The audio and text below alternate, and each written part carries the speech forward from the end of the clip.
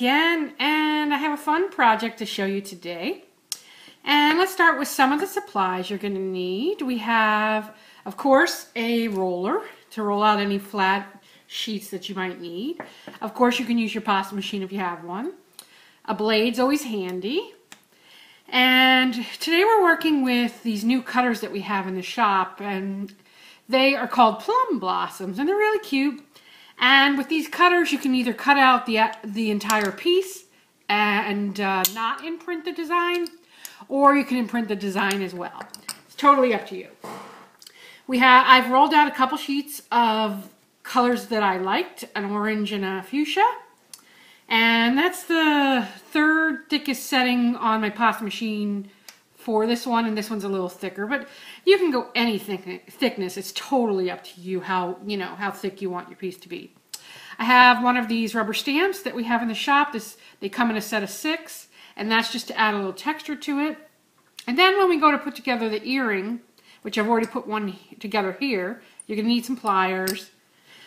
You're going to need 2 ear hooks. You're going to need a couple jump rings in a larger size to fit through on the top, and then a smaller size to connect them. And depending on how thick you choose to make your clay, that's how big your jump ring will be. So it's totally up to what size and thickness you do. And then I also have some Dewdrop Brilliance ink to add some of the silver to it. And then a knitting needle to poke the holes into it. And here's a knitting needle. But you can use anything that will poke a hole. It can be just a regular needle or one of those specific tools. It's totally up to you. This is one of my specific needle tools. So you don't need much to get started. Let me just move a few of the things out of the way. This is actually the finished earring, and what I did was I stamped it here with the cutter as well as cut it out. Actually, I used this size, and then I added the orange to the back, and I textured around here with the stamp. So let me move this out of the way and we can get started. Now I started with the fuchsia color on the top and the orange on the back. So let's start with the fuchsia. Oh, and I forgot to tell you, a couple of crystals, and these are Swarovski crystals. Those are just to add a little bling, and it's just up to you if you want to add that little extra touch. I liked it. I thought it looked really cute with the little bling in there, so that's what I went with. So let me move these out of the way. Okay, so I've conditioned my clay. I actually conditioned this the other day, so hopefully it's still, pliable. So this is the conditioned clay, and I have this cutter. There's actually a set of 4, so I didn't have this one out here, but this is the third largest. And so I just want to place it right onto my clay, push down, and then use the plunger to add the design to it. And you can use a release, and when I say a release, I mean either water or Armor All or something to release the clay so it doesn't stick. But it's pretty chilly here in northern Florida, so I don't need it. And I'm just going to do one, and then I'll show you. I already have the other one made, so let's do that. And you want to do the same size for the back. So you might need to clean off your cutters in between, because if it leaves the clay residue, that could mess things up. Now on the back, I did not impress the design. I strictly used it as a cutter, but you can impress the design. So that, see, on this side here, it doesn't have a design, but if I impressed it, then I could have the design on both sides. So that's entirely up to you. But I didn't. Oh, I didn't cut that out good enough. Let me get another cut over here.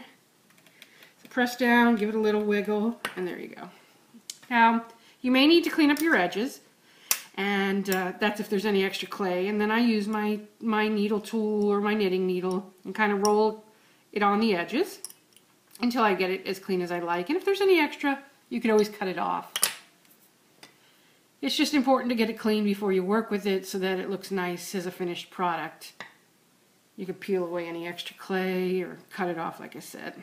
So just run your needle tool on the edges until you get it as nice as you'd like it. So there I have that. So I'm going to turn it, that's the back side. So I'm going to flip that over. And I'm going to place this on the front. And line it up as best as you can. Now the color is going to show through, so you know it's not, you know, you're not trying to hide that orange color because you want it to show through. So it's just that simple, and if you need to adjust it, just use your fingers and adjust it to the way you want it. Now, at this point, I wanted to accentuate these little dots, so I came back with my knitting needle and I poked each one of them again, because I did want to accentuate them. I mean, they're nice, you know, you can see them, but I wanted to see them even more. So this is what I did for that. And I'm not poking all the way through so that, you know, it comes through the other end. I'm just poking enough so that I pick up the design. And then I took my crystal, and you can do this before or after. Some people might want to do it before, after you add the ink. That way you don't take a chance of getting any ink on there, but it wipes off. But I just took a little of the ink and rubbed it on with my finger to highlight it. Now I like the color showing through, so I wasn't going for a complete overall coverage. So just a nice little, you know, like sweep with your finger will be enough.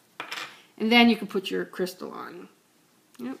Now, sometimes I use my knitting needle to help with that, to get it in the spot I need it to go. If you don't have a particularly stubborn crystal. There we go. So then once I get it in the place I want it, I push it in with the, and I push it until I feel like it's gripped around it. The clay will come up around the sides.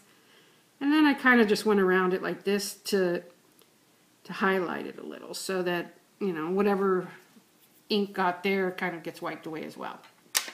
So it's that simple. And then I wanted to create a hole at the top and a hole at the bottom so that I can then hang the smaller one from it. So in a twisty motion, and then I pick it up and I do the same on the back. Just like a little twist. And so you get a nice hole that's clean and will work nice for you. So that's as simple as it is to make the design. I mean, you could certainly go elaborate with it, you know, and do anything you want. But, you know, I just was going for something simple. And then I have this little stamp, and I just went around the edges and textured it. Just like so. Just to give it a little extra. I always like to give my pieces a little extra. Just, it gives it a little extra oomph. So cute. And then I did the same thing. Let me move this one out of the way. I did the same thing with the smaller flower. I cut a piece out of the fuchsia and I stamped on that one. And push it right out. There's that. And then I did it with the orange. Again, you may need to clean it off because you see the color will get on the cutter.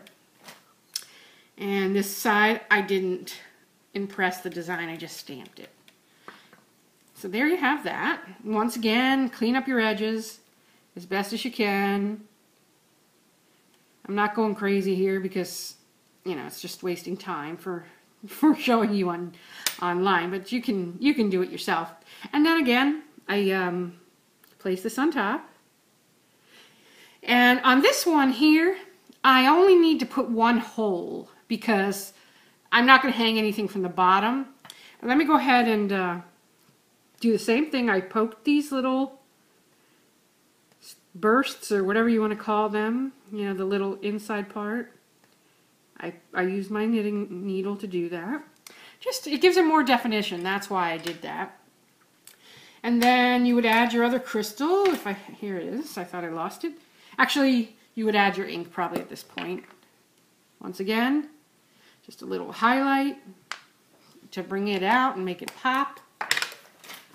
And then the crystal goes on, right in the middle. Once again, using your knitting needle or your poker to push it firmly in there. And when this bakes, it'll grab a hold of it and it's not going to fall out. So now on this, I just need one hole at the top here. And a little twisting motion. And then I'm going to pick it up again with my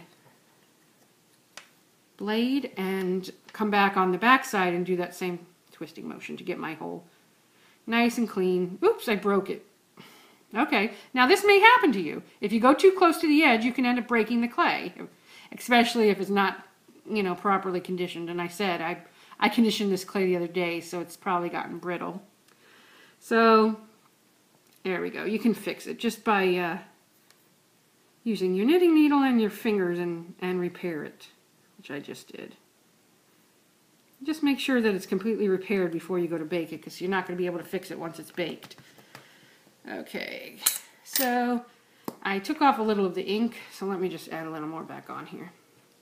And there you have it. That's as simple as it is to create.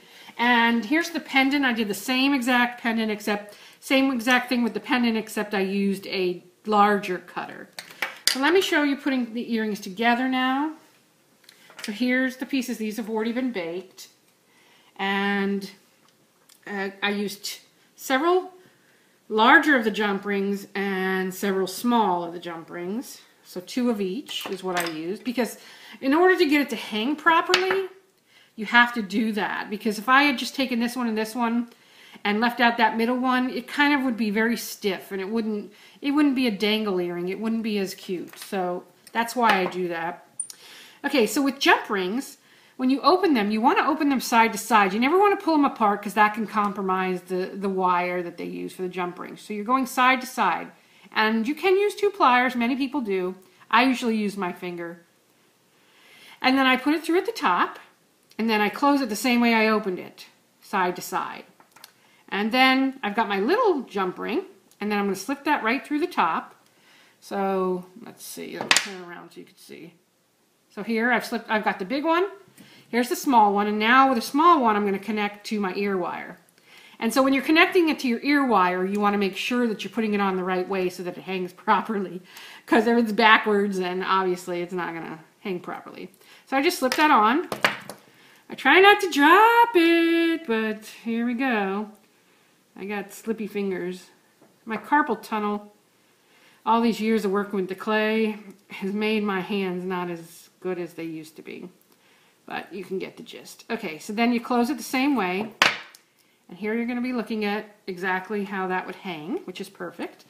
And so now we're going to go ahead and stick the big one into the smaller piece, same way, by moving it side to side. And now I'm going to close it. And then I'm going to take my little one, open that up, slip it through here, and then I'm going to connect it on the bottom. Oh, I didn't put the bottom one on. Where'd that go? I don't have enough jump rings here. Hold on one second. So here I've got the other jump ring. Sorry about that. Okay, so then I would slip the jump ring in the bottom, which I did not do earlier. And close that. So what you want to do is you want to put 1 large jump ring at the top, 1 at the bottom, and 1 in your other piece. And then this one the smaller one will be used to connect them. So slip that through that one. Make sure you've got the right direction. And slip that on. Sorry guys, my hands are not as good as they used to be. Okay, and then I'm just closing the jump ring. And voila! Now we got beautiful earrings. So cute. And easy to make, but beautiful. I mean, they're really, really cute. These cutters come in 4 sizes, so you could go any size you want with them. You could do 2 small ones. I could do another small one if I want to make it even more dangly, like so. That would be cute too. Have it going, you know, it just depends on what you like, you know. You do it to your taste, but real easy to do. And actually, I am going to give this pair of earrings away to one lucky winner. So leave a comment below and let me know what you like to make with polymer clays. And if you have any particular tips or tricks you want to share, go ahead and share those down there. And I'll pick one random winner and I will send you these earrings as a present. So that's it. I hope you enjoyed this little tutorial. Like I said, the earrings are super easy to make. You can do them in any color. You could add any kind of texture. You could change the color of the crystals. You could use a gold finding and gold ear hook or a copper, which would totally change the look of it. But really, you don't need a lot of clay. I hardly used any clay to make these. So these make really, really cute holiday gifts, if you think about it that way. And we have a lot of cutters in the shop that you could do the same kind of technique with. And, you know, they're graduated sizes, and with the graduated sizes, that makes it really cute to make, you know, 2 different size pieces for your earrings and jewelry. So have fun with it, and I will see you next time. And don't forget to leave a comment telling me a tip or a trick or what you like to make with clay, and I will choose someone to win. And also, don't forget that we now have a virtual retreat that you can sign up for called Polymer Clay Adventure, and you can get there at polymerclayadventure.com. We have almost 500 people signed up for the event. There's 22 teachers from all over the world teaching, and it's all online. So no matter where in the world you are, you can attend, and that's the beauty of it, because a lot of times you don't have an opportunity to go take classes for some of these people because they're so far away, and travel expenses, and you know, you have family to care for or whatever, you can't get off work. But with this, it's all online, so you can go at your own speed and not have to worry about a thing. What's even better about it, you can get 24 classes over the course of a year for only $99, which is a big steal if you ask me. So anyways, check that out at polymerclayadventure.com. You can find these Plum Blossom cutters in our shop at polymerclaytv.com. See you next time.